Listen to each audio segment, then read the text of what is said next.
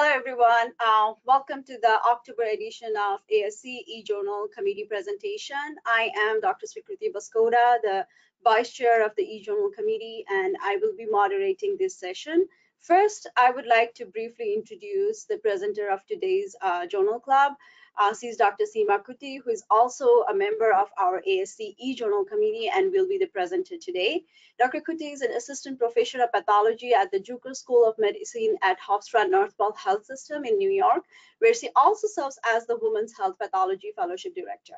We are very happy to have with us the authors of the article who accepted Dr. Khutti's invitation to join today, and she will introduce them shortly.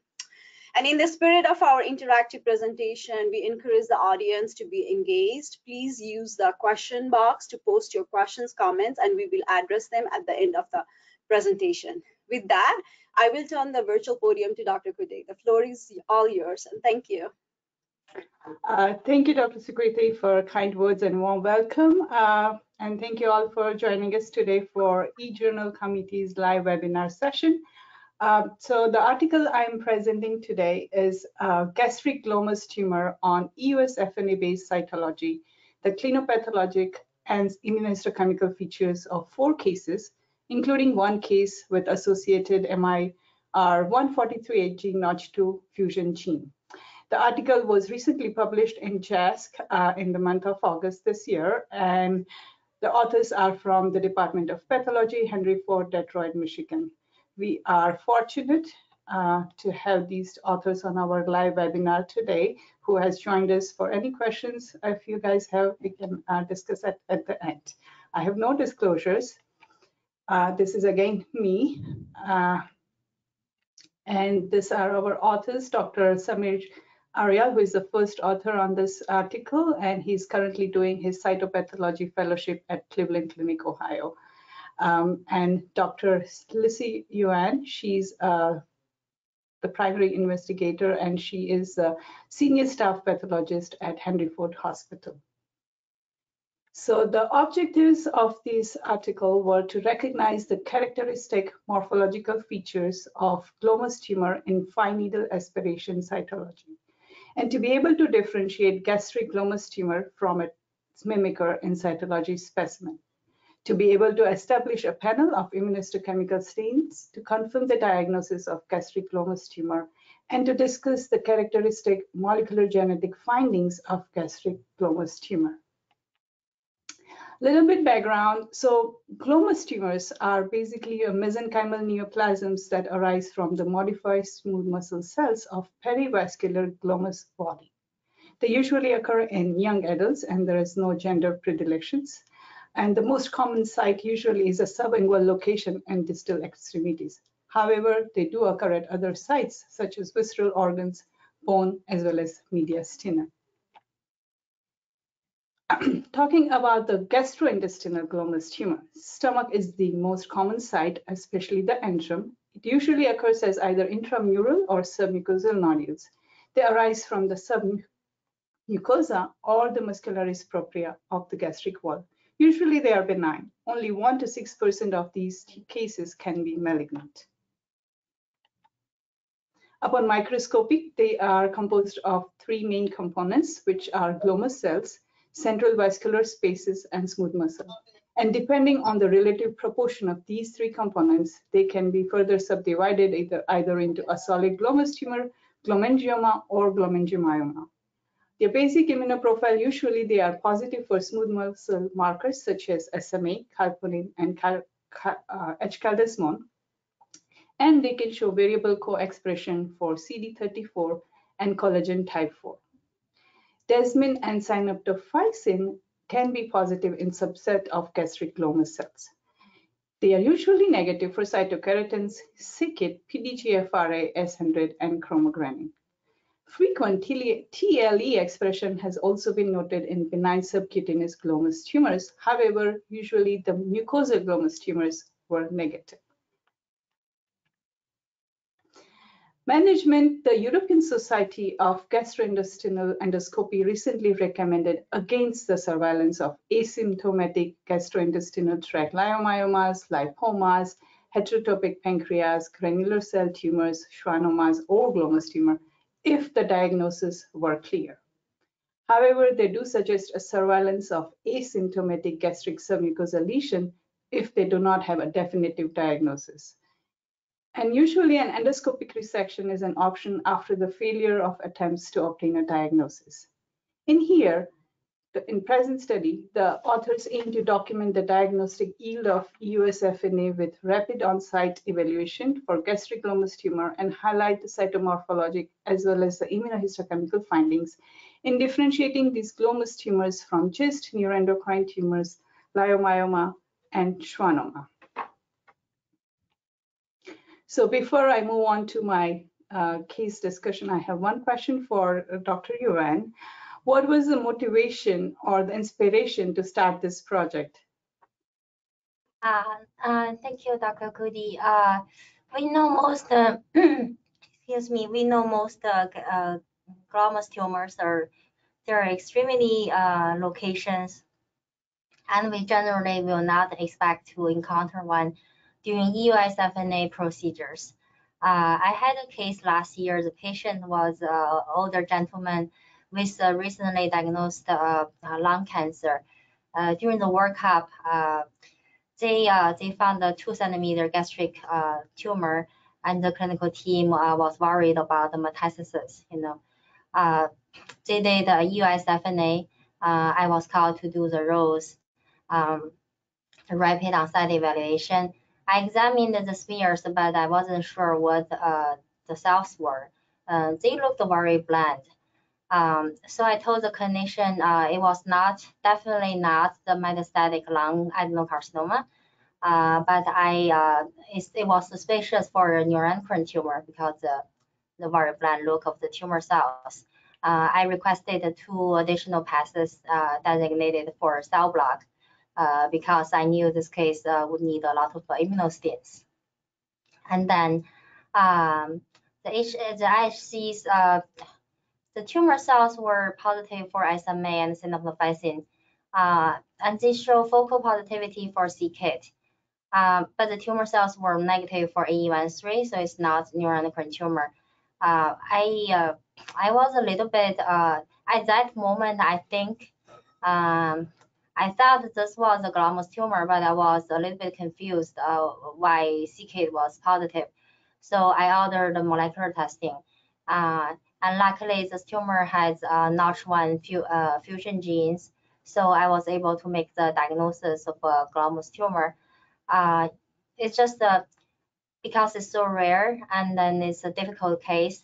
So I was hoping by doing this study, Dr. Aryal and I would be able to contribute a little bit to the literature and may facilitate the diagnosis of this rare tumor for others in the future. Thank you. So now I will move forward with the details of each case they came across in their institute. The case first is a 61-year-old male who presented to emergency department with 3-month history of progressive right lower quadrant and upper quadrant epigastric pain and early satiety. On CT scan, a 2.3 centimeter nodule extending from the greater curvature of mid-stomach was noted. He was followed up for many years, and afterwards an EUS-guided FNA of nodule was performed. On cytomorphology, it showed loose clusters of small to medium-sized cells with centrally located nuclei, inconspicuous nucleoli, and moderate amount of eosinophilic to clear cytoplasm. And admixed within those cells were endothelial cells with spindle to C-shaped nuclei, and few cells also appeared as signet ring cells.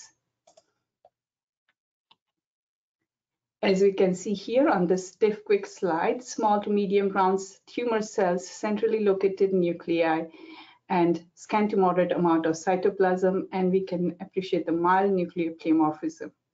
This B is from the cell block, and here again, sheets of those small to round cells with centrally located nucleoli, and we can even appreciate a little bit of clearing of the cytoplasm. Here, the arrow is trying to show that few cells did appear as a signet ring. However, may not be clear on the screen. And the C is just section from the resection, which has similar histomorphologic findings of sheets and nodules of the small to round ovoid cells. On immunohistochemistry, they are showing diffusely positive for SMA and focal positivity for synaptophysin. Patient underwent gastrectomy, and a 2.5 centimeter gastric glomus tumor with negative resection margin was noted, and there was no vascular invasion. Tumor showed a small solid pattern of round cells, again with monotonous nuclei, inconspicuous nucleoli, and small amount of clear cytoplasm. Patient 2 was a 38-year-old male, again presented with epigastric discomfort and history of chronic non-specific gastritis, hepatocellular carcinoma, and cirrhosis. On endoscopy, it showed a gastric submucosal nodule. An FNA of this nodule was performed, which showed relatively small and uniform tumor cells with perinuclear clearing, and the tumor cells were separated by traversing delicate vascular network. On immunohistochemistry, these tumor cells were diffusely positive for SMA, focally positive for synaptophysin, and negative for pancytokeratin, c-KIT, CD34, and S100. And a cytologic diagnosis of gastric glomus tumor was rendered. And again, this patient was followed up clinically, and there was no further significant events. Patient 3 is a little older, our elderly patient with a 70-year female who had a history of gastroesophageal reflux disease and was found to have a smooth submucosal nodule in her stomach. Endoscopic showed 2.5 centimeter submucosal nodule in the gastric antrum. FNA smear showed loose clusters of small round to oval cells with homogeneous chromatin and a subset with a strip nuclei with micronuclei. And a cluster even appeared to be arising from a vessel wall. Cell block showed small round to spindle cells with a centrally located nuclei, inconspicuous nucleoli, and cells had abundant to scant, eosinophilic to clear cytoplasm. Small vessels lined by endothelial cells were noted. The squamoid appearing polygonal cells with mild polymorphism were also noted, and a poorly formed rosette was seen at the edge. On immunohistochemistry, tumor cells were positive for SMA, synaptophysin, HH3, 5, caldesmon, and CD34 was focally positive. They were negative for c-KIT, pancytokeratin, DOG1, CK7, 20 chromogranin, and MIB1 proliferation index was low, around 1%. Again, in this pictures here, we can identify these cluster of round to small ovoid cells with scant cytoplasm, and this in the background, we can even appreciate this endothelial lining of our vessel traversing or at the edge of this tumor cluster. And this is from cell block, again, demonstrating the similar small to round cells, and it appears to be, these tumor cells appear to be attached to this vessel wall, which is traversing through the tumor. On the cell block, in the seed is again an image of cell block. Here, the arrow is trying to demonstrate this squamoid appearing cells. And there was this small vessel traversing through here as well. Slide D, the picture D here again demonstrates diffuse positivity for SMA and focal positivity for synaptophysin, and picture E and F again that just highlights that pancytokeratins were negative. Patient did had a concurrent biopsy of and which showed a gastric antral mucosa with small fragments of neoplasm, again composed of small to monotonous cells, round nuclei, and small amount of cytoplasm. They were arranged in cords and nest with a delicate vascular On immunohistochemistry, they had SMA, H-caldesmon, HH335, and synaptophysin positive, and CD30 was focally positive. However, pancytokeratin, CAM5.2, CDX2 chromogranin, CD56, S100, and c-KIT were negative, with the MIB1 proliferation index was low at approximately 1%. And these findings again were consistent with gastric glomus tumor. last case, which is patient 4, a 71-year-old male presented with a complaint of chest discomfort.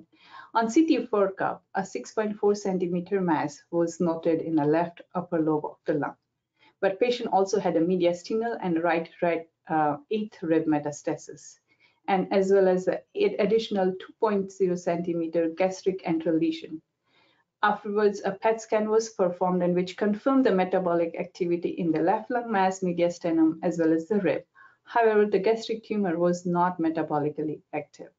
Endoscopy showed a gastric wall tumor and EUS-FNA was performed. On direct and thin pap smears, there were these large cohesive fragments, cohesive tissue fragments consisting of small round to ovoid nuclei cells with overlapping of nuclei, as we can appreciate here, and inconspicuous nucleoli. Authors here by arrow, they are trying to demonstrate a rare intranuclear inclusions, which were seen in this case. And thus on the image B, they are trying to demonstrate a tortuous small blood vessel, which appeared as an endothelial wrapping around this tumor cluster, which was noted. On the cell block here, as we can see, there's a round to small ovoid tumor cells, and there appear to be arising and adjacent to this many blood vessels, which are even stag-horny a little bit in appearance. There were little hemosiderin-laden macrophages noted in the stroma, but they also noticed a little bit of spindling of these tumor cells. And this is again the higher power image of the similar cell block, trying to demonstrate those spindle cells. In this case, IHC was positive for SMA, as shown here, and E, and synaptophysin was also focally positive. Rare cells were positive for c-KIT as well, as noted in this picture here. However, tumor cells were negative for A1, A3, CK7, TTF1, Nepsin, P40, chromogranin, DOG1, CD34, Desmin, S100, HMB45, and SOX10. And the Ki proliferation index here was around 2%. And solid tumor case was also sent up for a solid tumor fusion panel of 50 genes, and it was positive for MIR 143G Notch2 fusion gene. Next is this table 1 here. The authors have nicely demonstrated and summarized all the findings of this all 4 cases, which I just discussed before. And as we note here, all cases were positive for synaptophysin. So my next question is for Dr. Samir. So as you have mentioned that all tumor cells were, all cases were at least focally positive for synaptophysin in this series. Is this similar to the findings reported by other studies published in literature? And if yes, what was the percentage positivity in those studies? Okay. Thank you, Dr. Khutti, for your question. It's definitely helpful to compare our findings with those reported in the literature. So from our review, we observed that Vitanin et al. They had reported synaptophysin positivity in about 3 out of 17 cases, which was approximately 18%. Wang et al. Had found 2 out of 11 cases to be positive for synaptophysin. So that was also around 18%.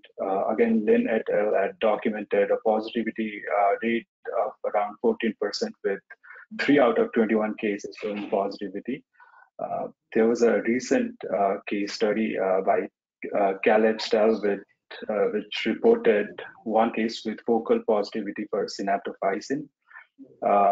J.C. Wang et al. Had noted 5 out of 6 cases, roughly 83% expression of synaptophysin. Min-Ying Deng et al. Had documented 13 out of 15 cases to be positive for synaptophysin. That was roughly around 87%, and the expression of synaptophysin was variable. So this, like from our own collective review, we observed that 27 out of 71 cases expressed synaptophysin. However, it's important to remember that this does not encompass all studies that are available, and but this definitely provides a comparative perspective on the prevalence of synaptophysin expression. Thank you. Thank you for the detailed comparison with all other studies as well. That was helpful. Moving on now, we will move forward with the discussion. So the diagnostic rate of EUS-FNA of gastric smooth muscle submucosal tumors, if they are usually in less than 2 centimeters in size, is approximately 73%, ranging from 66 of 90 cases reported by one study. Another study reported the diagnostic yield of EUS-FNA with rows to be 100% for gastric submucosal tumors. However, for gastric glomus tumor, a meta-analysis reported a diagnostic rate of around 12%. In these cases, ROSE was performed for 3 cases with indeterminate finding for all cases due to blend cytomorphology. So my next question is for Dr. Yuan. So how is ROSE diagnosis given at your institute? Are the pathologists present in person while giving ROSE diagnosis, or is it virtually given? And also, if you can elaborate on the indeterminate findings for 3 cases in your series. Okay. At Harvard Ford Hospital, we go to the EUS suite in person. They are actually in another building, but on the same floor. So there's a skywalk. We just go there. Once the slides are ready, the slides, like our cytotech, will go there first. Okay. And then we give the ROSE diagnosis intraoperatively to, to the clinician, and so they can decide whether they need more passes or that was it. Most of the time, it was the cytotechnician called us to confirm a malignancy. But in this case, I mean, in this series, all 3 cases, they were difficult because the cytotechs, they didn't know what they were seeing. So they called us to asking for help, basically. But then we gave for those 3 cases, including my own, we gave the diagnosis of indeterminate because at the time of the ROSE, basically is like frozen section for search pass, right? I didn't know whether I knew they were regional tissue, but I didn't know what kind of tumor it is. So we usually gave an indeterminate diagnosis for neoplasms like neuroendocrine tumor or some soft tissue tumor like GIST, because later on we need to do more immunos to further classify the tumor. Here at Harvard Ford, we have a consensus among, we have 7 cytopathologists. We have a consensus among us, like we do not use indeterminate ROSE diagnosis, freely. We use that term cautiously because we don't want to give the clinician the false hope of they might get the tumor and then we can give them a final diagnosis, a definitive diagnosis on when we receive the cell block and then on final diagnosis. So we don't want to give them that kind of false hope. So we usually use reserve this term just for we thought it could be neuroendocrine or just something like that. Understood. Thank you. Now we'll move forward further into discussion. So here, this table nicely demonstrates the different cytomorphological features as well as immunoprofile and molecular findings of the more common tumor at this location. So the glomus tumor and the neuroendocrine tumor are more closer mimics when we have round to small cells. However, GIST, leiomyoma, and schwannoma does come into differential diagnosis where we have a component of spindle cell or more of myoid component in glomus tumor, then we have more, those kind of differential comes into play. So comparing glomus tumor versus neuroendocrine tumor, as we just compare the cellularity, glomus tumor tends to be low to moderately cellular. However, neuroendocrine tumor usually have moderate to high cellularity. Glomus tumor tends to have cohesive clusters of tumor cells. However, neuroendocrine tumors can have these dispersed uniform cells as well, along with small groups in these smears. Comparing the cells itself, on glomus tumor, these uniform round cells will have ill-defined cytoplasmic border, but we can also identify vessels with spindled endothelial cells, either traversing or adjacent to these tumor cells. However, these vessels are usually not present in neuroendocrine tumor smears. Nuclear details. Usually glomus tumors have centrally located round nuclei with a smooth nuclear membrane and delicate chromatin. However, neuroendocrine tumor can have eccentric nuclei, and as we all know, the salt and pepper, the classic chromatin pepper, which clinches the diagnosis for neuroendocrine tumor. Cytoplasm are usually scant or eosinophilic to clear in glomus tumor, and it could be moderate and eosinophilic to granular in neuroendocrine tumor. IHCs, which is our best helpful tool, we can use is SMA H-caldesmon, which is positive in glomus tumor. Synaptophysin can be variable, and CD34.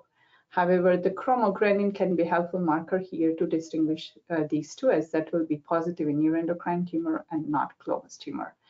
Molecular findings, MIR143 notch gene fusion is identified in more than 50% of the glomus tumors. And there is limited data on pancreatic as well as small intestinal neuroendocrine tumor for the molecular findings. Comparing the spindle cell lesions, which are cyst, leiomyomas, and schwannoma at this location, cellularity-wise, cysts usually tend to have moderate to high cellularities, whereas the other two have low to moderate cellularities.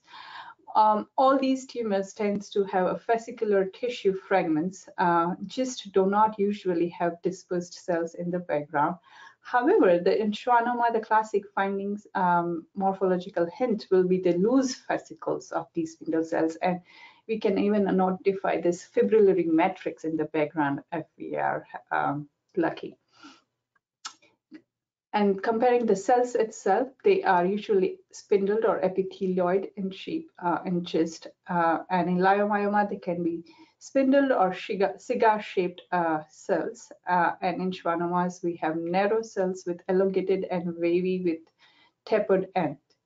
The nuclear details usually just have oval to elongated nuclei with granular chromatin and conspicuous nucleoli. However, leiomyomas tend to have these blunt-ended nuclei and open chromatin, and schwannomas, as we know, they are these curvilinear or coma-shaped nuclei with dense chromatin and inconspicuous nuclei.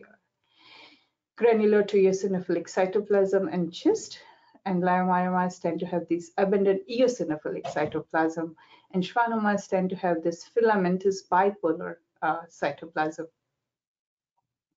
IHC S100 and SOX10 can be helpful for identifying the schwannomas. However, leiomyomas are all smooth muscle markers such as SMA, Desmond, H-caldesmon, and just as we know, 95% of them will be positive for SIKIT.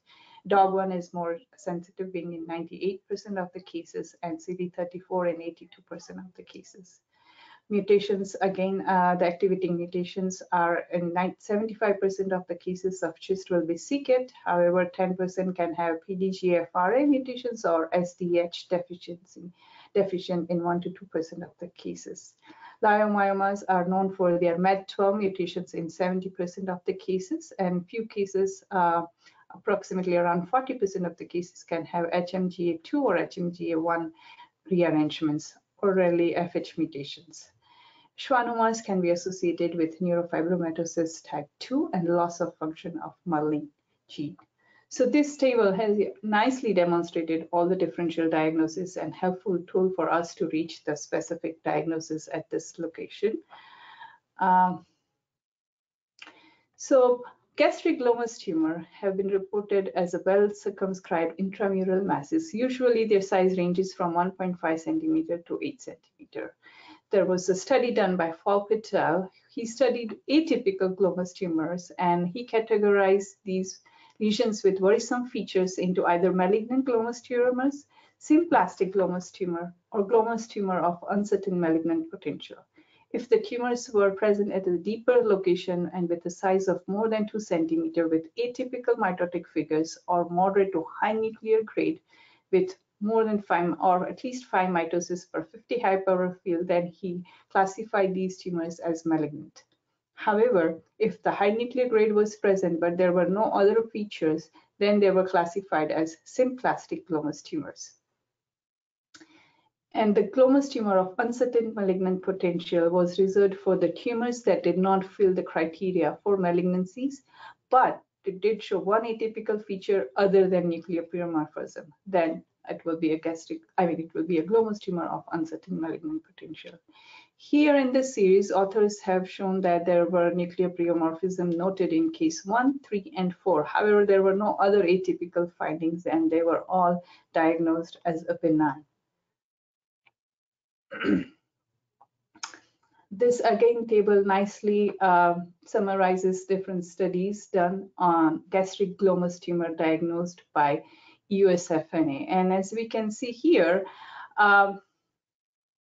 they were all mostly located in the antrum of the stomach. And most of these studies either were the case report or there were one study by Wang et al. Which had 11 cases and Saodet et al. Which had 5 total cases. The sizes again range same on around from 2 to 3 centimeter, all of them. And the morphological findings were similar to what authors have noted in their study and similar findings in immunoprofile. However, I do have a question here for Dr. Samir that as you have mentioned in your description of each cases and some of the unusual morphological findings you have described were like squamoid cells, signet ring cells, including focal rosette formation and intranuclear inclusions. So has this been reported before? Yeah, thank you for the question, Dr. Khutti. So Daniel, Vinette, Ludek et al. Have documented the presence of intranuclear inclusions in their study. However, in regards to other features that you've mentioned, like squamoid cells, signet ring cells, and focal rosette formation, based on our review, we are not aware of these features being reported in the literature. Yeah, because rosette formation can definitely mimic the neuroendocrines, especially when you have this morphology. So I guess the chromogranin will be the clinching helpful diagnosis to meet the diagnosis. Thank you for that comment. And moving on to next slide.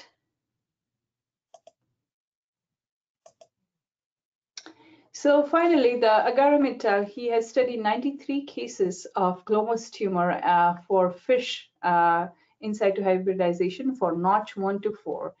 And he identified that rearrangement for Notch genes were seen in more than half of the glomus tumor, and of which Notch 2 MIR 143 was the most common fusion.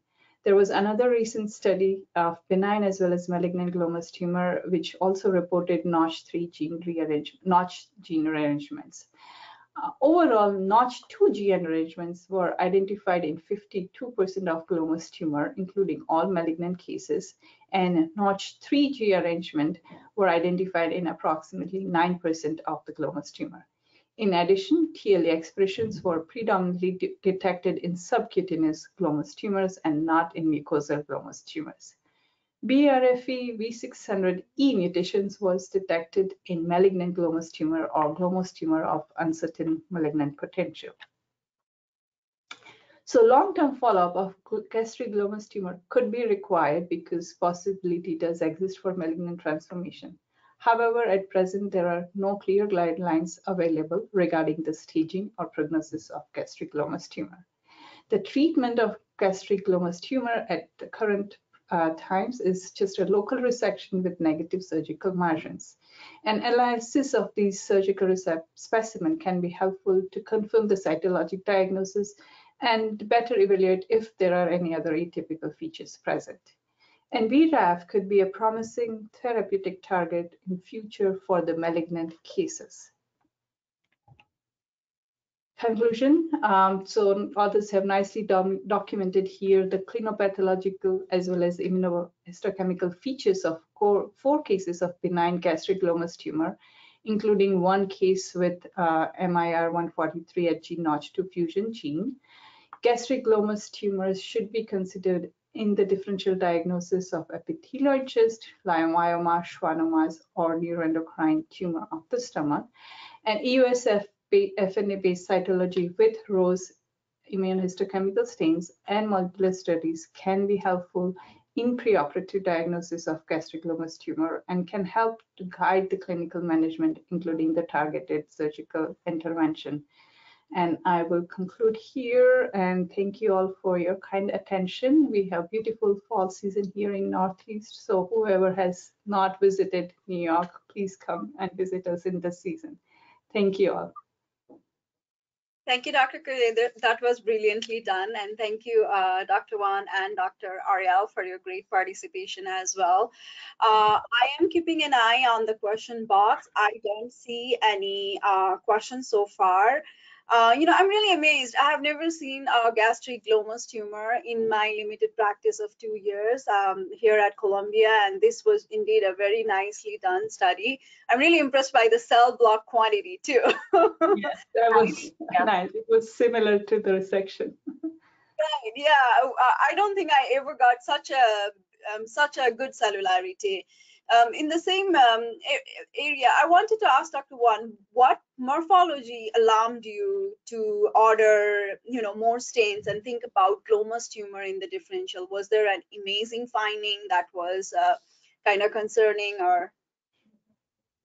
Okay, those kind of cases are always difficult. So my own case, I did immunos in 3 batches, because the first of it, because I was thinking about neuroendocrine tumor, I think that's because they look epithelioid, they're not that spindled, so that's always the first top differential diagnosis. But then they are AE13 negative. So then you notice, okay, it's not a carcinoma, right? If it's not epithelial neoplasm. So the next batch I usually include something like epithelioid gist. So I order a panel stain like a CKIT, DOC1, SMA, and then whenever I order SMA, I always order desmin. So in this case, it's just it's synaptophysin positive, AE13 negative, and then desmin negative. So there are no other tumors that will have this immunopanel. Like the results like this. The only thing is glomus tumor. And then I asked one of our GI pathologists here at Huntingford, and she said, yeah, they know. They know gastric glomus tumors, more than half, like 50% of them will have synaptophysin. Sometimes it's very strong, like my case. It's always a very difficult case for them as well. But luckily, I mean, if you think about, if you keep this in your differential diagnosis, the immunostain actually can solve this problem very well, on cytology preparations, because they are keratin negative and they are synaptophysin positive and they are SMA positive, but they are desmin negative. So it's a nice panel. But my case is the tumor somehow decided to take a little bit of CKIT on.